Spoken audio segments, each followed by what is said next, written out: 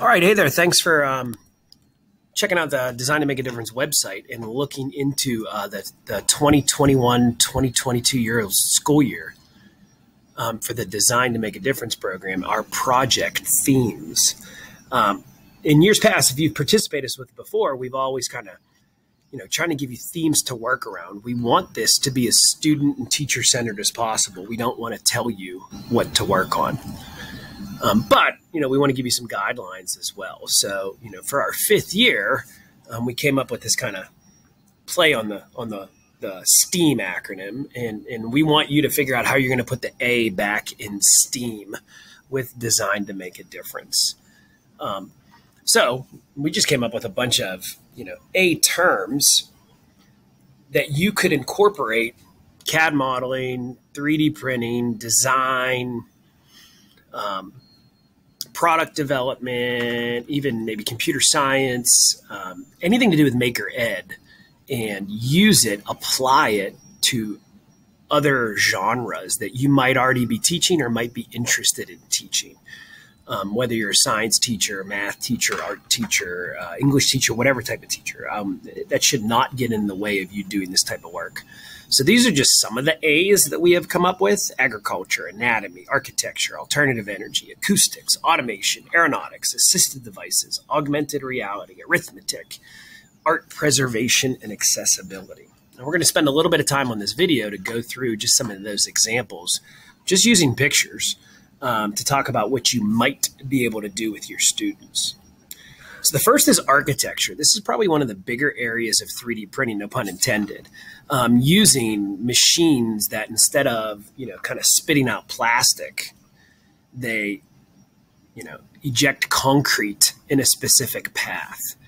And this is gaining a lot of popularity because you can make accessible, affordable housing quickly using, very strong materials like concrete.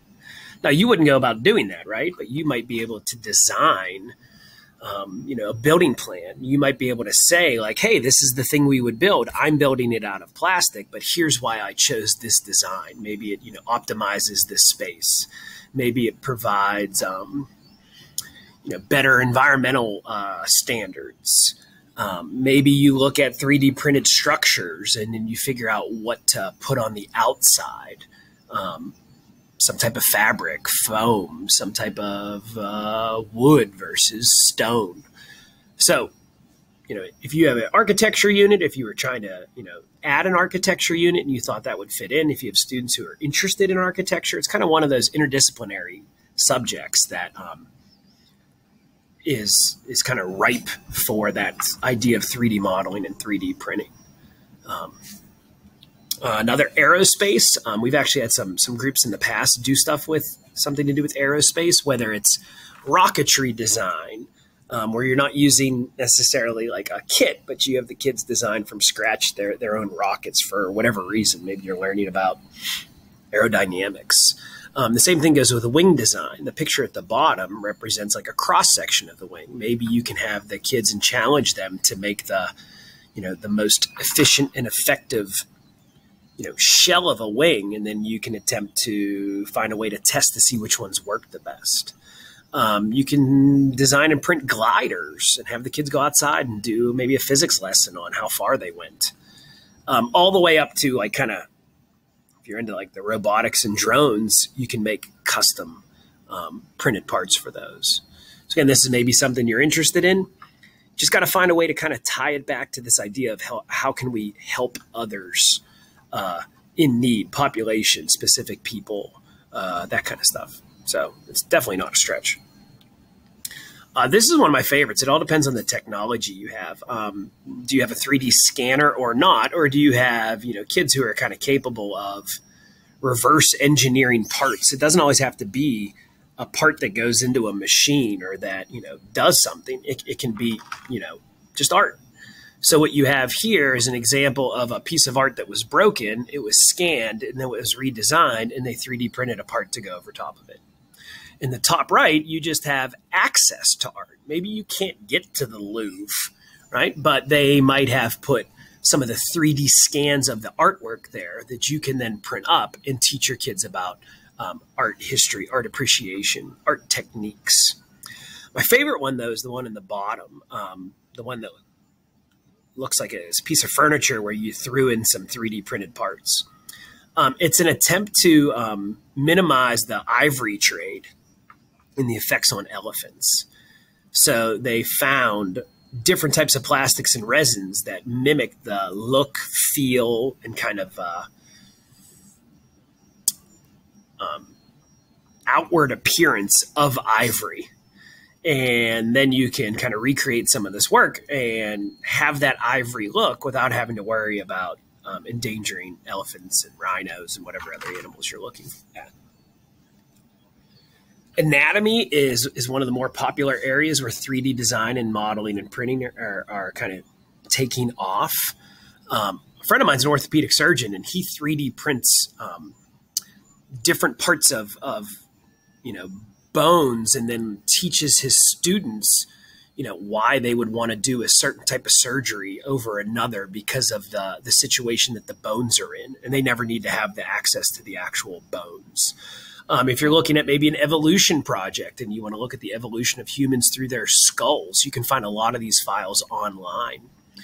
If you want to look at prosthetics or orthotics, that's a play on anatomy as well, and you can have kids try to design cheap, effective, efficient casts, braces, splints. And then I don't know why this just came to me as I was coming up with this presentation. It would be awesome to have like an operation game where like the bones really look the way they were supposed to. That could be like a really cool like CS, sensors and circuits and buzzers. But instead of there being like, the funny bone looks like a bone that like my dog would chew on from a comic book. You can actually kind of tailor the different parts to be like real anatomy. I don't know, I think that would be kind of like a fun game. One of the first things we ever did when we 3D printed anything way back when is we developed speakers for our phones. It was a really cool project, and the area of acoustics and the unique shapes that you can design and then 3D print is an area of CAD modeling and printing that hasn't been explored that much, at least at the high school level that I've seen. So what you have at the top are different shapes, and the sound travels through those shapes in different ways. And there's a lot of sound equipment out there that isn't expensive that you could get if you wanted some like quantitative data. You have to the right different shapes to try to deaden the sound, to absorb sound, to create a room that maybe is better for maybe singing or recording. And you can kind of play with the design in the printer and then test those different designs to see which gives you the kind of acoustic settings you're looking for. And then you just have some unique speaker shapes where you kind of plug a speaker into it, and then it kind of reverberates the sound in a unique way. So if you are more of like a music teacher looking to do something with sound, maybe in physical science or physics, all the way down to elementary school when you're looking to do something with sound and sound waves. It's a really cool way to kind of introduce kids to acoustics and have them design, experiment, and learn from those experiences. This is our go-to especially for new teams. You don't have to be a new team because every year you might have new kids and it's new to them. Assistive devices, hard to say. Probably one of the most popular areas of CAD and 3D printing because it has this direct impact on people. So top right, you might have someone who doesn't have the dexterity to grab a pen, but they can grab onto some bigger device and you can help them hold that pen. In very similar ways, you might have someone who has arthritis and can't open up a bottle, and you can design a tool that helps them. The bottom left, there might be somebody who, hand shakes a little bit and they have trouble getting the key to the lock, and this, two-finger design might help them. And then to the right, someone who maybe doesn't have the dexterity needed to do the video game control, you might be able to develop, attachments to the buttons that help kids, adults, whoever, right? Play those games. So those are all fit under the category assistive devices. And then one of the carryovers from last year, people really liked the fact that we had a category last year called Make It With Math. And I just found my A word, arithmetic.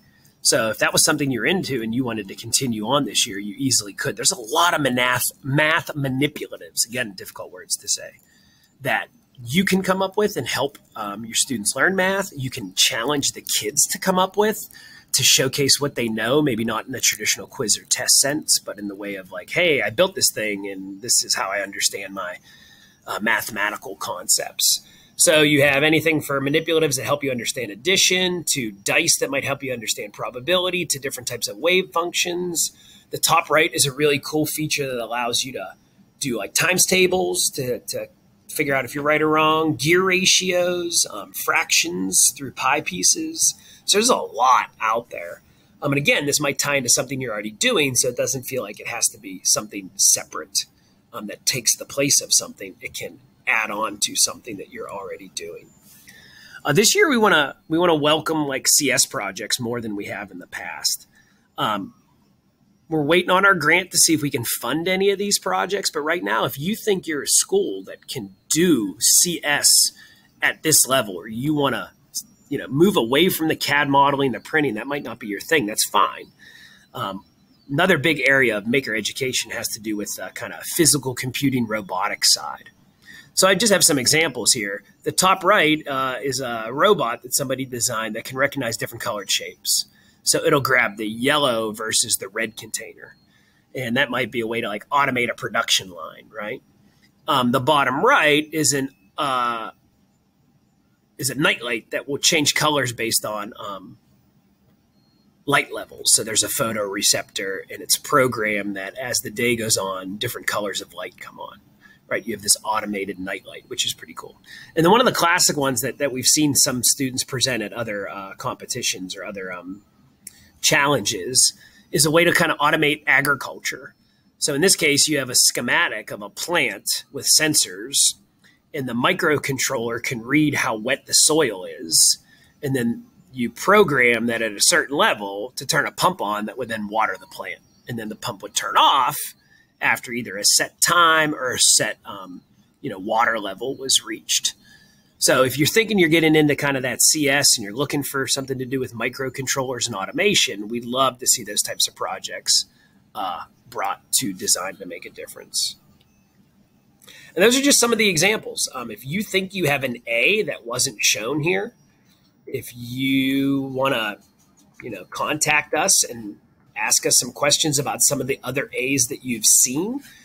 Anything that puts that A back in steam, we're excited to see what you do with your students and the problems and solutions that you're able to come up with. So hope that helped. And if you want to register for this year's program, there should be a link underneath this video or up in the kind of menu. Or go ahead and give us a ring on email. That is at Design to Make a Difference at gmail.com. Design to Make a Difference at gmail.com. So awesome. Thanks.